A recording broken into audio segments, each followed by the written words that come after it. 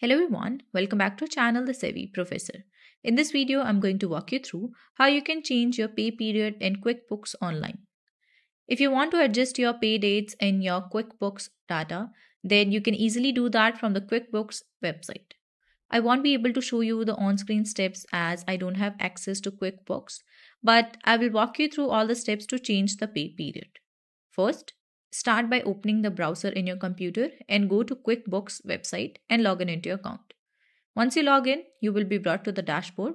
On the dashboard, click on Payroll from the left tab, then select the pay runs on the right. Open the pay run from the list you wish to adjust the pay period dates from by clicking on the date. On the pay run page, from the menu bar on top, click on Pay Run Actions. From the drop-down, click on Adjust Pay Period.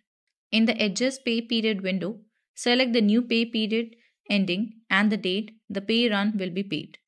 Click Save if the dates are valid. The pay period will be updated. So this is how very conveniently you can change the pay period in the QuickBooks Online.